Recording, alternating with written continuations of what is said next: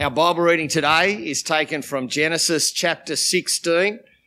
You can follow along in your Bibles at home, follow along on the screen, or if you've printed off the service, follow along in that sheet. I'm reading from the Christian Standard Bible, Genesis 16. Abram's wife Sarai had not borne him children. She owned an Egyptian slave named Hagar. Sarai said to Abram, "Since the Lord has prevented me from bearing children, go to my slave. Perhaps I can have children by her." And Abram agreed to what Sarai said. So Abram's wife Sarai took Hagar, her Egyptian slave, and gave her to her husband Abram as a wife for him. This happened after Abram had lived in the land of Canaan 10 years. He slept with Hagar, and she became pregnant. When she realized she was pregnant, she looked down on her mistress. Then Sarai said to Abram, "You're responsible for my suffering. I put my slave in your arms, and ever since she saw that she was pregnant, she's looked down on me. May the Lord judge between you and me." Abram replied to Sarai, "Here, your slave is in your hands. Do whatever you want with her." Then Sarai mistreated her so much that she ran away from her. The angel of the Lord found her by a spring of water in the wilderness, the spring on the way to Shur. He said, "Hagar, slave of Sarai, where have you come from and where are you going?" She replied, "I'm running away from my mistress Sarai." Then the angel of the Lord said to her, "You must go back to your mistress and submit to her mistreatment." The angel of the Lord also said to her, "I'll greatly multiply your offspring and they'll be too many to count." And the angel of the Lord said to her, "You've conceived and will have a son. You'll name him Ishmael, for the Lord has heard your cry of affliction. This man will be like a wild ass. His hand will be against everyone, and everyone's hand will be against him. He'll live at odds with all his brothers." So she named the Lord who spoke to her, the God who sees. For she said, "Have I really seen here the one who sees me?" That is why she named the spring, a well of the living one who sees me. It's located between Kadesh and Bered. So Hagar gave birth to Abram's son, and Abram gave the name Ishmael to the son Hagar had. Abram was 86 years old when Hagar bore Ishmael to him. This is the word of the Lord. Thanks be to God. We're going to spend a bit of time working through that passage now. You can take notes, use the comments box at the bottom of the page to send any questions, queries that you might have. Please follow along in the outline that's provided on the screen or in your service sheet. Let me pray and let's dive into this passage together. Father, your word is living and active. We're reminded of that last week as we gathered as your people with those quotes from the book of Hebrews. It is relevant to every age and every community and every people group. It reveals the one who made us, the one who saves us, the one who promises and commits and changes our sinful nature. Father, please apply your word to us today. It seems so distant, but it is living and active, and we pray that by your Spirit it will work on us today. In Jesus' name, amen. I'm at point 1 on the outline. There's a crisis in world athletics. I don't know if you knew that, but it's something that athletics freaks like me like to follow and know about. It's been revealed, surprise, surprise, that doping, the taking of performance-enhancing drugs, is rife.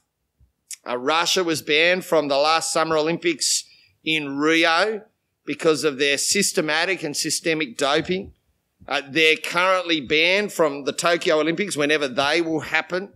And it's already been revealed that they've started to intervene in the testing process through the use of the internet. The real shocker, though, isn't Russia. The real shocker is Kenya. Kenya has now been revealed as rife with dopers. Now, that's not earth-shattering news because we all treat professional sport with some level of suspicion. But many of us who follow athletics and especially middle and long distance running are really surprised that this has happened. The fairy tale about African runners is forever tainted. Will athletics ever recover? Now, that doesn't seem like a big question for many people, But it does touch on something that happens consistently in our world. There are many falls in our world. The fall of countries, the fall of governments, the fall of idols, the fall of Queensland in the state of origin, the fall of ideologies. But perhaps what strikes us most as people is when great people fall, great men and women. I remember when a friend of mine, a great minister of the gospel, fell. He'd conducted an affair for a number of years and had been discovered. It was a fall that affected many people. It was a fall that damaged a productive, gospel-loving church. It was a fall that reverberated around and around and around amongst our friendship networks. When great men and women fall, that's what happens. The effect is felt widely. The shock is tangible. The gasps are audible. Abram was a great man. He's a man of great faith. He trusted the promises of God. He's a man of great wisdom. He knew the goodness of taking God at his word. He was a man, as we learnt last week, declared right with God because of what God had promised, because Abram trusted God. Abram was a great man. Moreover, as we've learned over the last few weeks, God had worked in Abram to make him great. Remember what we learned as we spent time with Neil in Genesis chapter 14. God had chosen Abram to carry God's promises to save the world, to restore the world. God had promised it through Abram's family. The curse of sin would be rolled back and God's people would dwell with God under God's rule and God's word and be blessed. In a world broken by human rebellion against God, Abram's greatness lay in the fact that God worked through him. Obstacles have been thrown up against that trust Abram had in God, those promises, and God had overcome them all for Abram. Abram was a great man. Abram falls. Abram fell. Now, when we read the account of this episode in Genesis chapter 16, well, we can come to no other conclusion, can we? Abram has fallen. And it should shock us. After the high points of Genesis 14 and Genesis 15, where Abram was revealed to be a man who trusted God completely, was transformed by this trust, was declared righteous by God, that fall should shock us. I mean, it's a fairly sordid family saga, what we deal with in Genesis 16, isn't it? A sordid love triangle involving deception and pride and arrogance, a child, anger, avoidance of responsibility, great damage, mistreatment, rejection, abuse. And yet it starts with such an appearance of wisdom, such pragmatic can-do attitudes. Well, the problem is clear. Abram and his family have been in the land that God has promised them for about 10 years. Abram's 85, Sarai probably a decade younger. And there in verse 1 is the problem. Abram's wife Sarai had not borne him children. She owned an Egyptian slave named Hagar. No child, no family, no great nation. How long will it take for this promise of God, this good promise, to come to fulfillment? Will it ever happen? Now, automatically when we read that first verse, some alarm bells should start ringing. There's the juxtaposition of the problem of no children and then the mention of Egypt. Remember the last time we went down to Egypt in Genesis 12 verse 11 and following? According to the custom of the day, Sarai decides to take matters into her own hands. She's doing what was considered wise by the world, what was considered acceptable, what countless men and women have done before. She takes her slave girl Hagar, she gives her to Abram, they sleep together, a child is conceived, it is from his own flesh. Remember Genesis chapter 15, problem solved. The method is acceptable to the world. The result is acceptable within the realms of the promise, a child from Abram's flesh. The all-round result seems to be a win on all levels, a victory for human initiative within the promises of God. No, it's not. It's a disaster. No one emerges from this episode. No human emerges from this episode with their reputations intact. Sarai has betrayed her marriage. She's used her slave woman. She's become separated from her husband. She's now consumed with jealousy and rage. Abram has done nothing, and that's a problem. He's avoided all responsibility. He's ignored the God who's proven so faithful. He's destroyed his own marriage. Hagar, proud and haughty, despising the one she should honour. And yet as we grasp and as we gasp at the fall of such a great man, we need to also acknowledge that his family, his life, sounds remarkably like ours can at some points, doesn't it? Jesus makes very clear that his people will always have what they need to be his people. Remember Matthew chapter 6, verse 33, it's a very clear promise. Jesus' people have all that they need to be his people, and that is a wonderful promise, but they take so long, those promises, don't they? And I know how to bring about the promises that Jesus has made. I just need to be a little proactive, take matters into my own hands. If it works, then I can give it a go, whether it's companionship, parenting, education, work, providing for my family, whatever it is that I need, I can make it happen for Jesus. I love this about the Bible, even though it's painful, searing even. It does not avoid the reality of life as we live it. Abram does not live in a vacuum.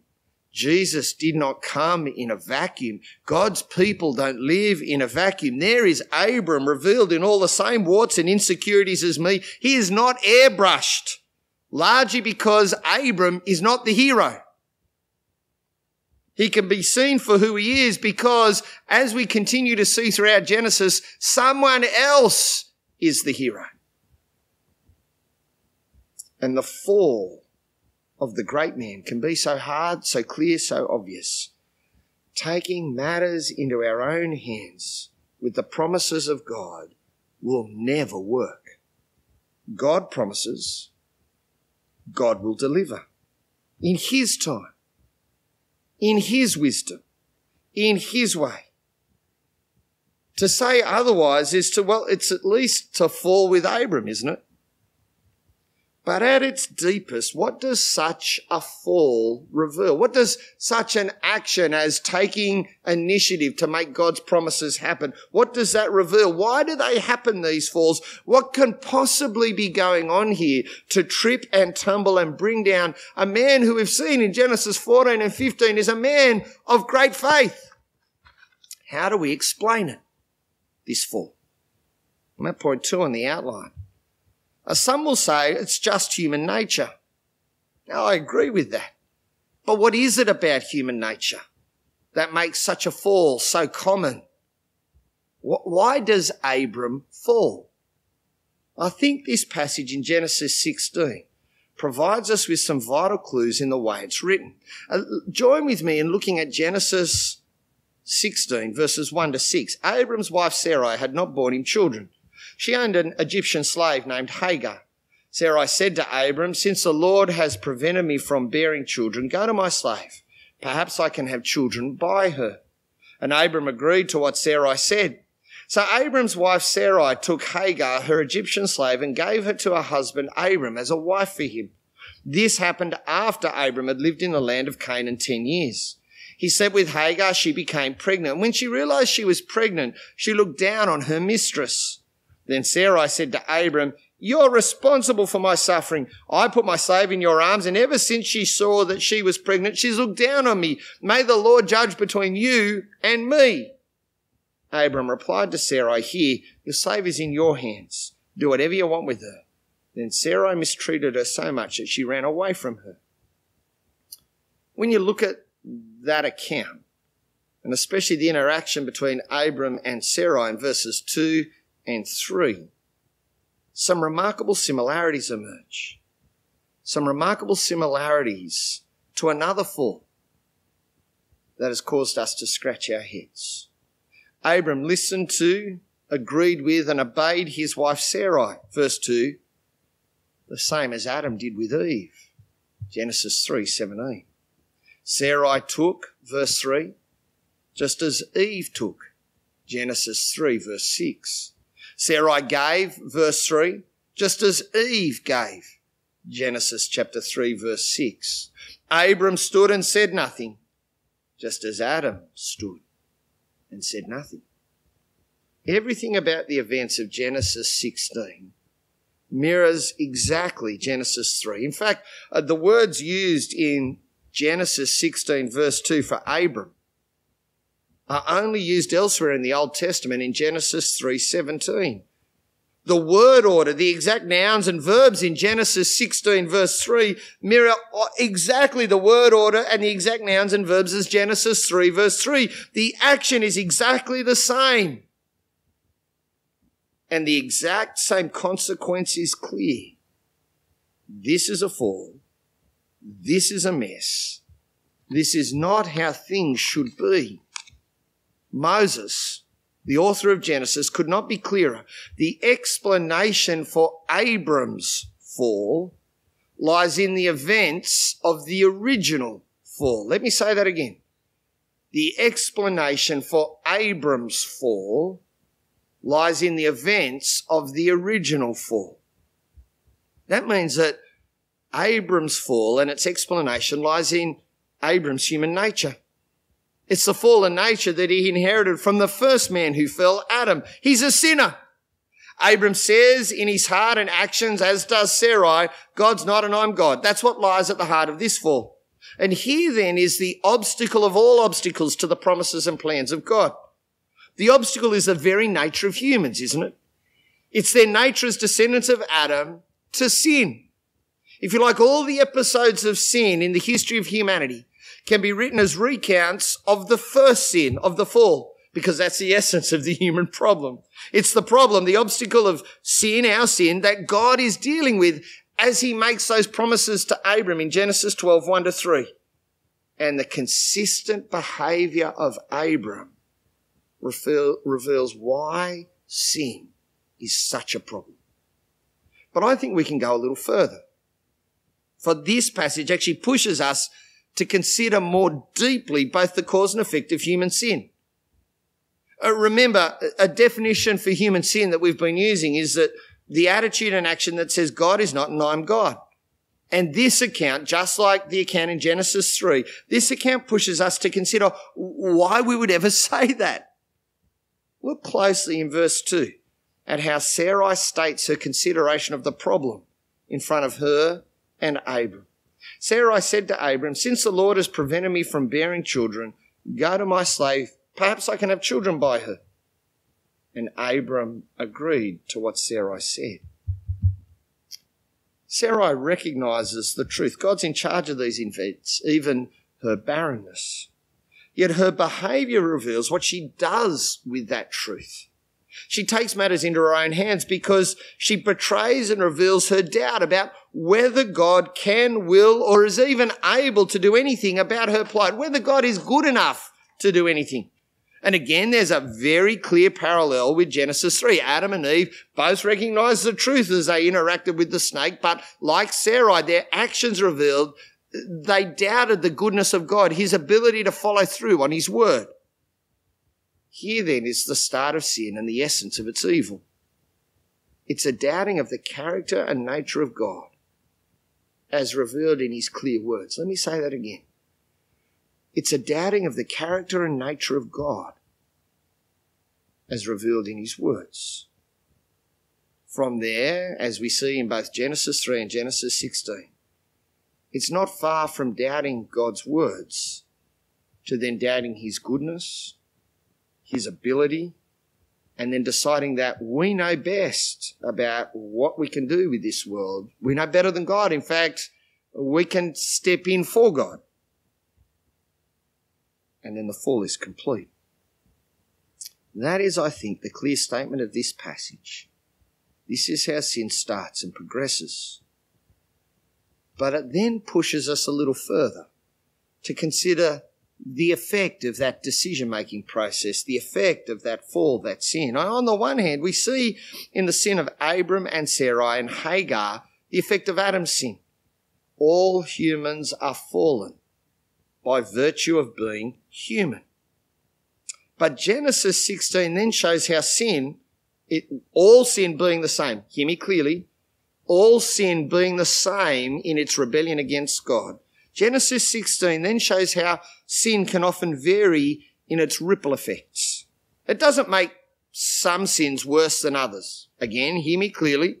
It doesn't make some sins worse than others, but it does alert us to the truth that some sins affect more widely. Do you see? Do you see how this sin ripples out and damages all in its wake? Do you see how this sin affects generations and generations through time? Just follow the name of Ishmael through the accounts of Genesis. Do you see how it fractures relationships and taints love and undermines trust and rips away intimacy and destroys devotion and lays the root of bitterness and conflict? The effect of sin is unavoidable, and people are forced to face their responsibility for their sins. This sin doesn't produce the promise that Abram and Sarai hoped for. It only produces more obstacles. This man and this woman now must face their own responsibility for the mess that they've made. Now, if we're honest with ourselves, we recognise that truth in our lives, don't we? We recognise the truth of our sin, where it starts, where its roots lie.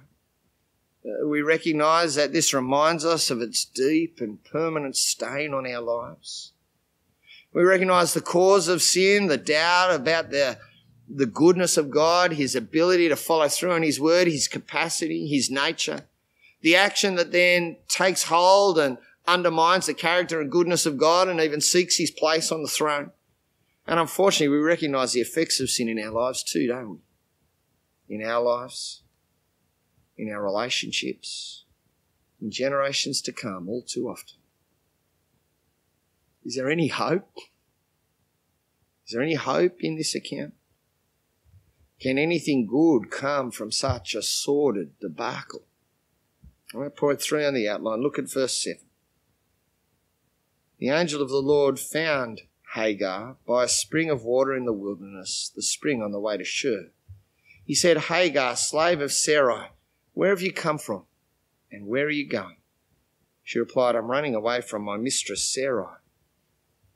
Again, like we saw in Genesis 13, God's appearance in the account is critical. It's the turning point, isn't it? Hagar is nearing her homeland of Egypt. She's exhausted. Someone appears to her, finds her. In the end, she realizes that it's not just an angel, but it's the Lord himself. His question is puzzling, isn't it? I mean, God knows this. God knows what has happened. Why is she fleeing? What has taken place? So why does God ask that question? Well, again, I think we're meant to cast our mind back to a similar question. A time when God asked the whereabouts of his people. In this case, there are only 2 other occasions so far in Genesis, aren't there? Genesis chapter 3 verse 9 and Genesis chapter 4 verse 9. And then in Genesis 3:9, God asks Adam where he is, and in Genesis 4:9, God asks Cain where his brother is. Both are occasions of significant sin. Both are moments when the story changes only at God's intervention, and I think we're to look to them to see the significance of what God does here. Just like those 2 occasions in Genesis 3:9 and Genesis 4:9, here in Genesis 16, God intervenes with a question. Just like those 2 occasions here in Genesis 16, God's intervention is the turning point. Just like those 2 occasions here in Genesis 16, God's intervention is a moment of both judgment and mercy. The judgment here is very clear. God does not condone anyone's behaviour in this episode, but he makes them face the reality and responsibility and effect of their own sin. Look at verse 9. Then the angel of the Lord said to her, you must go back to your mistress, submit to her mistreatment. The angel of the Lord also said to her, I'll greatly multiply your offspring. They'll be too many to count. Then the angel of the Lord said to her, you've conceived, you'll have a son, you'll name him Ishmael, for the Lord has heard your cry of affliction. This man will be like a wild ass. His hand will be against everyone, and everyone's hand will be against him. He'll live at odds with all his brothers. Hagar, go back. Serve your master and mistress. The child's to be born. The child will be wild. He'll be a loner. in constant conflict with the world around him. Abram, Sarai and Hagar cannot avoid their sin, just as David says in Psalm 51 verse 3. Psalm 51 verse 3, I'm conscious of my rebellion. My sin is always before me. Can you imagine breakfast time in David's palace, faced by Bathsheba? As these three lives in Genesis 16, as these three lives interact in this camp, God's judgment is clear. They must bear responsibility for the effect of their own sin, and it will affect them. And yet at the very same moment when God brings judgment, he also brings grace, doesn't he? Undeserved mercy, undeserved kindness, undeserved generosity. The only good that comes from this episode is the very mercy that God brings when he judges. The child will live. Abram, Sarai and Hagar will live. The child to be called Ishmael will be a permanent reminder of the fact that God does hear the distress of sinful humans. God does hear and God does answer. Hagar herself recognizes the wonder. The God of all people has visited her, spoken to her, saved her, pronounced a significant blessing on this child. It's the same with Adam and Eve. They face the effects of their sin and stand under the undeserved mercy of God. It's the same with Cain. He wanders the world bearing the mark of the mercy of God. It's only the intervention of God that deals adequately with the obstacle and the effect of human sin. Abram's behaviour betrayed his inability to do anything about his own sin. It was only God that could deal with both the sin and its effects. But notice that God does so in justice and grace, in judgment and mercy. Such a contrast. The disaster of humans like Abram, Sarai, me, you, taking matters into their own hands, and the wonderful intervention of God to deal with it for them. Such a contrast stands at the heart of how Paul understands these events as he writes about them in the New Testament, as he understands the actions and consequences of the life, death and resurrection of the descendant of Abram, Jesus. Paul sees in both Hagar and Sarai's sons, the other reading we had today, a reminder of the events and the effects that we've just seen. To take the promises of God into our own hands and to try and bring them about by our own intervention, to say God needs me. In fact, I can do God's job better than him.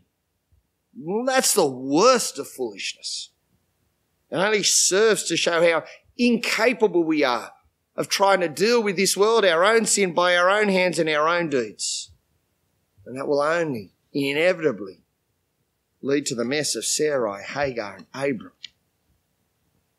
Conversely, to turn to the intervention of God alone is the only way any lasting solution to the obstacle of our sin will ever be provided.